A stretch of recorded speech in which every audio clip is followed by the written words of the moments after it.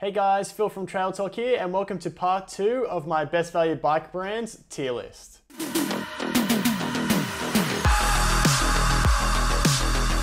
So if you haven't already, definitely check out part 1 first. I'll put the link in the description. But I go over the more popular bike brands, and I also go over my criteria when I'm kind of talking about what I consider good value. So definitely check that one out first. But for a quick refresher, we've got S at the top. So that's going to be your best value brands. Super value, I don't know what the S stands for, it's the best one. Then you've got A, B, C, and then down the bottom you've got dentists. So only really dentists can afford those bikes. They aren't necessarily the best value. So today we're going to be covering 15 different brands, and then a video in the future I've got another 15 lined up as well, so we'll cover that in the near future. So definitely subscribe for that one. So enough talking, let's get into the first brand. Okay, so let's start off with Boardman, who are sold through Halfords in the UK.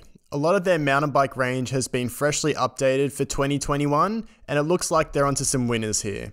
Starting off with the MTR full suspension kind of all mountain bike, which has been updated to better suit the demands of modern trail riding. It has a 66 head angle, 75.5 degree seat angle, and 475mm reach on the size large, and that has 145mm of rear travel and 150 up front. The spec on the top of the line 9.0 model is really good for the money. You get a Pike Select, Deluxe Select Plus rear shock, SLX 12-speed drivetrain, as well as SLX 4-pot brakes as well. So that's looking really good. And the frame looks really sleek too. You've got some nice smooth welds, and it's good to see a horse link at this price point as well. And you get all this for £2,000, so that's pretty damn good. There's also more affordable models at £1,600, £1,300 and £1,000.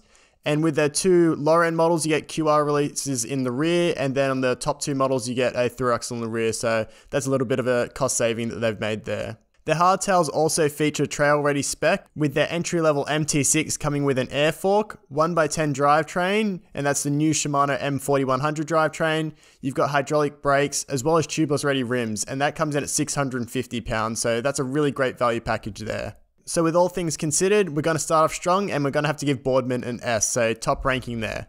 Next up, we have Co-op, who like Boardman is an in-house brand, but this time for REI in the US. Their flagship dual suspension bike, the DRT 3.2, comes in at $2,799 US. That's recommended retail price. The Geo is pretty good for a trail bike with a 75 degree seat angle, 67 degree head angle, and 475mm reach on the size large. The spec is definitely good, but not great. You've got NX Eagle, Revelation RC fork, Shimano MT500 brakes, but this is where the bike gets a little bit funky. The small and medium bikes come with 26-inch 2.8-inch tires, so a bit weird, and the large comes with 27.5 2.8-inch tires, so yeah, definitely a bit weird. I think plus size are definitely on trail bikes going to be a bit more of a thing in the past. The hardtails are okay too, the Geo looks nice, but there's definitely some quirks again with the spec, which makes me feel like the company is a bit behind the 8 ball as to what the market really wants these days, so I'm going to have to give them a B. So now we're going to take a quick look at Evil. Evil have had some really nice bikes, and they absolutely shred, and the updates they've made to the Reckoning this year for 2021 and then the following last year, they look great.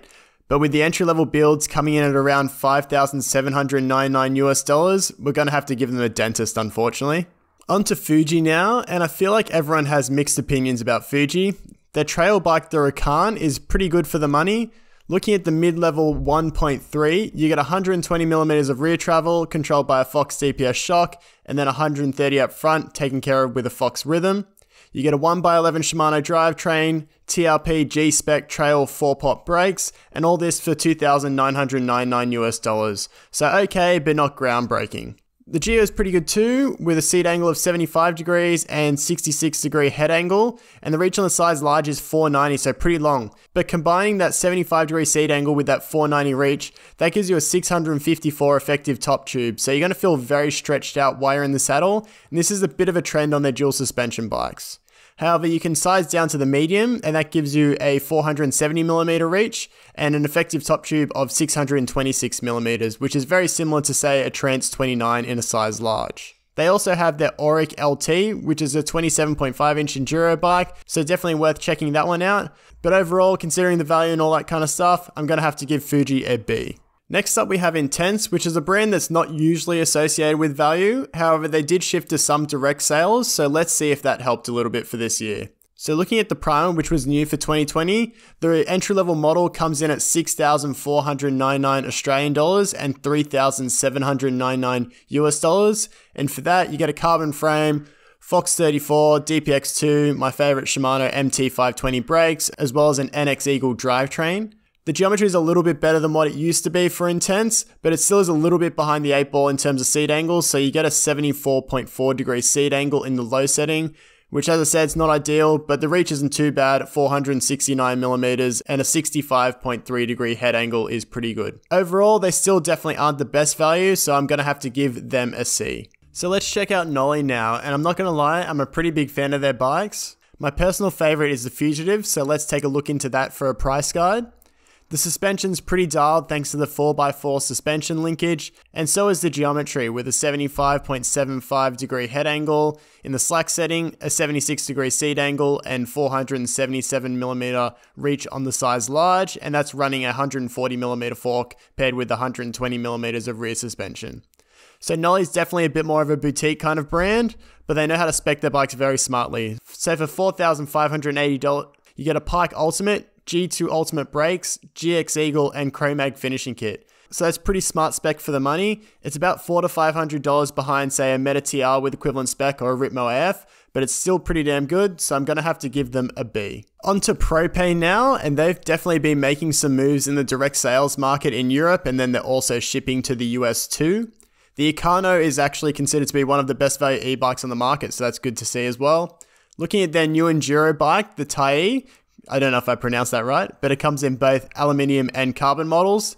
The entry-level Tai AL comes in at 3,499 US dollars, and for that you get a Yari RC, Deluxe Select R shock, so no lockout there, GX Eagle, Guide R brakes, so a little bit behind, say, a Commensal with the AM29 Essential build, which comes with a Fox 38 Performance and DPX2 for the same money, so a little bit behind the 8 ball there. But with Propane, the value is definitely when you spend a little bit more. So the Tai AL Performance comes with ultimate level RockShox suspension, X01 drivetrain, Code RSC brakes for 4,799 US dollars, which is a couple of hundred more than, say, the equivalently spec'd Commensal, so just a little bit more expensive. So I'm going to have to give them between an A and a B, but I think I'm just going to have to give them an A because the e-bikes are definitely really great value. So yeah, I might have to push Commensal up to S as well from my previous vid too. Next up we have Raw, which is another direct-to-consumer brand, which is based in Europe, but they also sell to Britain as well as the US. And you can definitely tell they do one thing and one thing well, and that's sell shred-ready enduro bikes with a bulletproof alloy frame for pinners.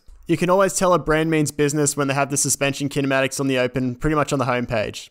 They have one bike, the Raw Madonna, and it's got 160mm of rear travel with 170 or 180mm up front. So it's a full-on enduro slayer with progressive geometry. So you've got a 78 degree seat angle, 64.5 degree head angle. It's also good to see they've got proportional chain stays depending on the frame size, so they grow as you go bigger, and reach on the size large is 480mm.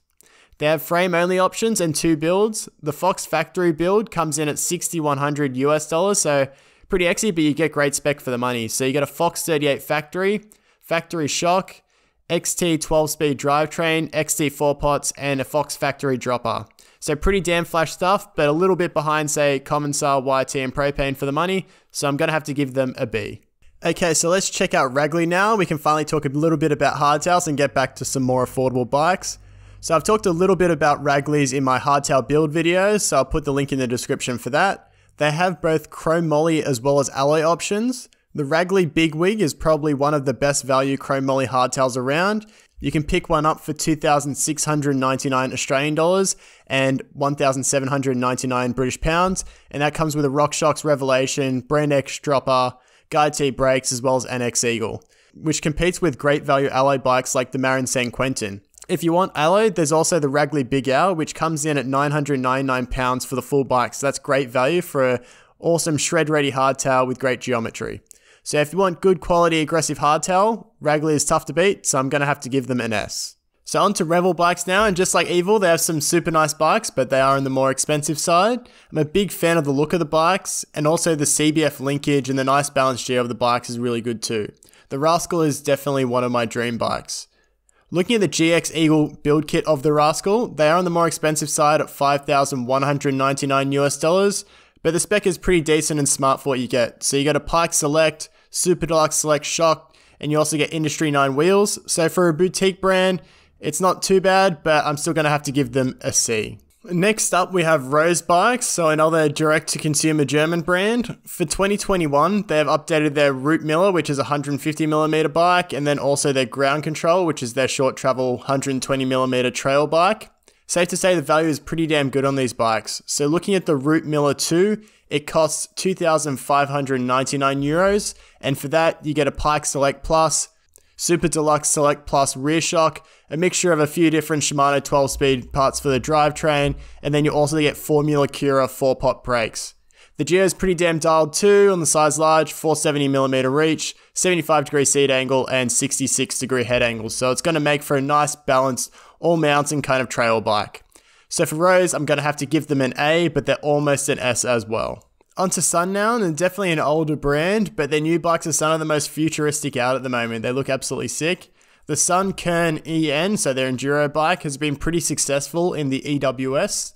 The geometry of the bike's pretty damn dialed and up to date. 77 seat angle, 65.5 degree head angle, and a 484mm reach on the size large. In terms of spec, it is a little bit more than some of the competition, but compared to say a Trek Slash, it's a little bit cheaper for the equivalent spec. So for €5,299, you get a carbon frame, Lyric, Super Deluxe rear shock with a remote lockout, so for races, that's pretty cool to see, GX Eagle, and Code RSC brakes. So for all that, I'm going to have to give them a C. Onto the second last brand with Voodoo now, who have been pretty famous for winning Hardtail of the Year on their Bazango.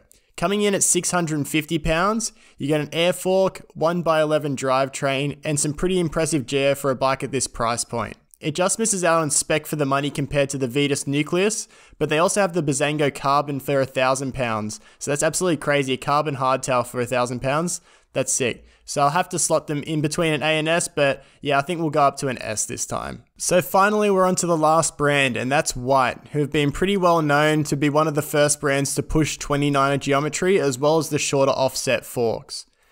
Their hardtails are really great value with trail-rated geometry and pretty smart spec. So looking at the 801 V3, for under £1,000, you get a really impressive bike with some great geos, so 64.5 degree head angle, 74.5 seat angle, and a long 470mm reach on the size large. So really aggressive, hardcore geometry for a hardtail. You also get a 1x drivetrain, boost frame and fork. It's also an air fork for under £1,000, so it's great value to see there. Their dual suspension bikes are equally impressive. So looking at the entry-level S150, so that's their 29er, 150mm kind of all-mountain bike. So for £2,499, you get a pretty damn dialed bike with some great specs. So you get a Pike Select fork, Deluxe Select Plus rear shock, SLX 12-speed, and my favorite Shimano MT520 brakes. So for White, I'm going to have to give them an A. So there you go, there's part 2 of my best value bike brands tier list. If you enjoyed the video, don't forget to give it a like. Also leave a comment. If I missed a bike brand or anything like that, leave it in the comments and I'll cover it in a future one. And if you haven't already subscribed to the channel, I've got plenty of content like this coming out in the near future. But as always guys, thanks for watching. See ya.